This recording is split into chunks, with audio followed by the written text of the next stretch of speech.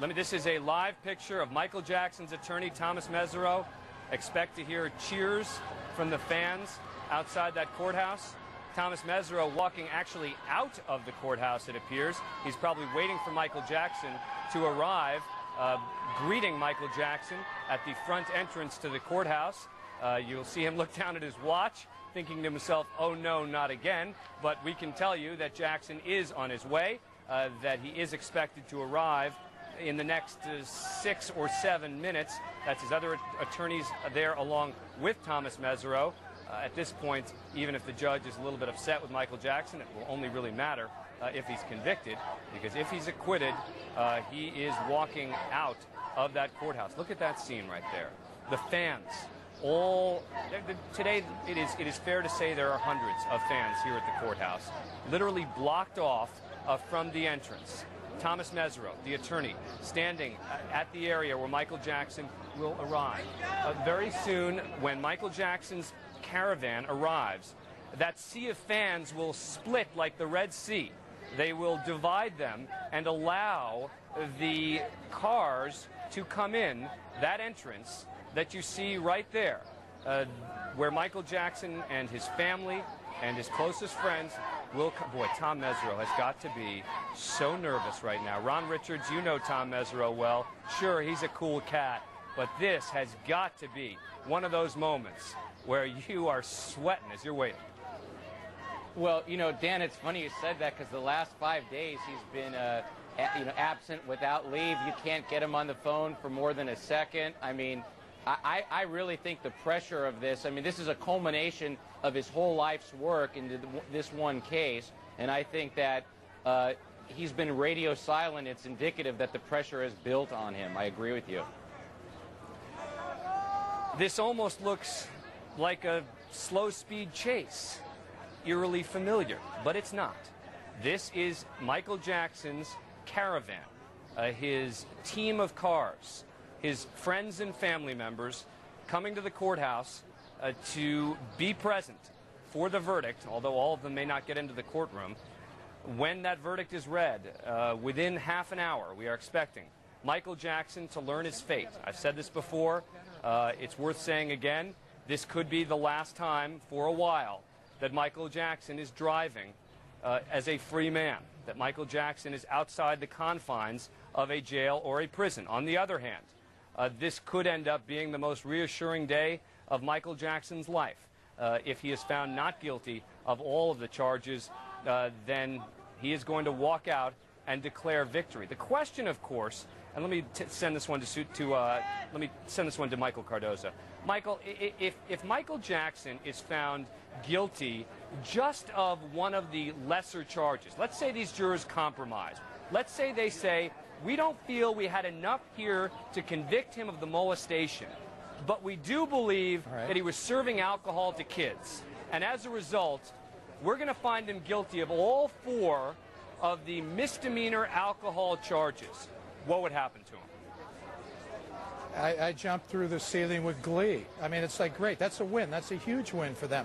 The most that could be done would be a year in the county jail. That's what each of those counts carries. But, you know, I don't see in that case, that'd be certainly a jury compromise. He would be let to walk right out of the courtroom. He'd go home to Neverland tonight. He'd be brought back in 20 court days unless they waive time, unless they said we could go more than 20 days. With a probation report on those, it'd be a slap on the hand. I don't think Melville would even put him in jail for that.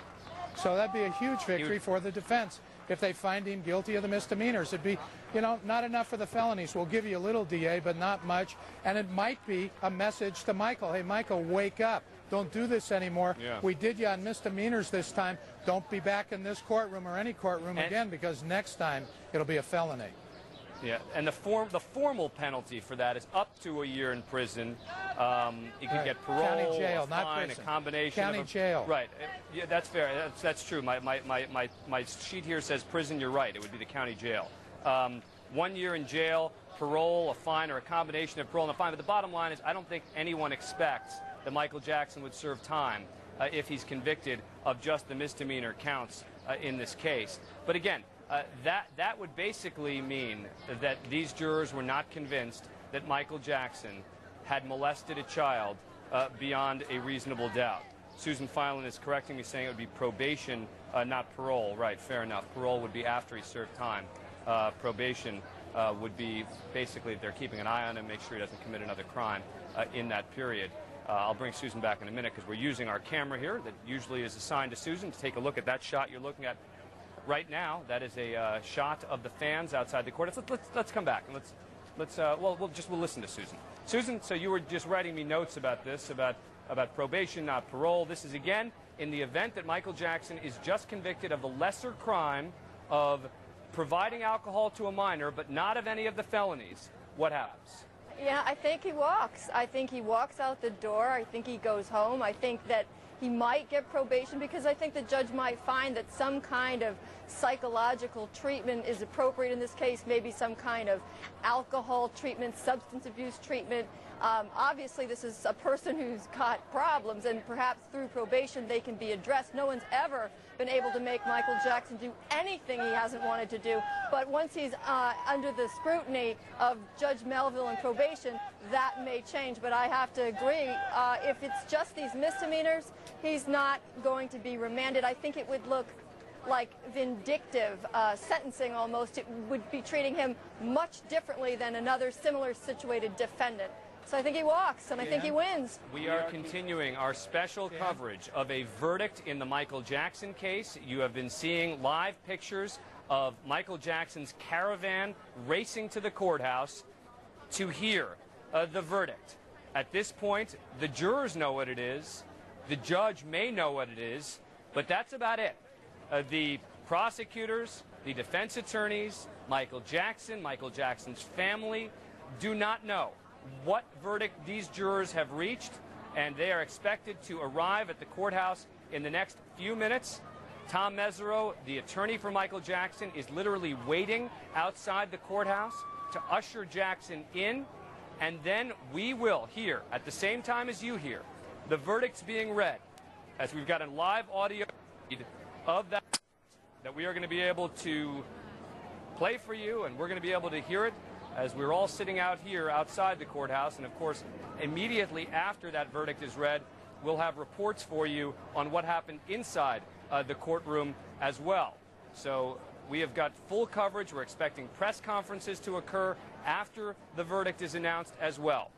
There again, a live shot of the caravan stuck behind some cars, but at any moment, expect to hear a roar of cheers from those fans who are eagerly awaiting anything from Michael Jackson. We're told now that they expect him to be here within 5 minutes. That's what the fans are waiting for, and that is what the court is waiting for as well.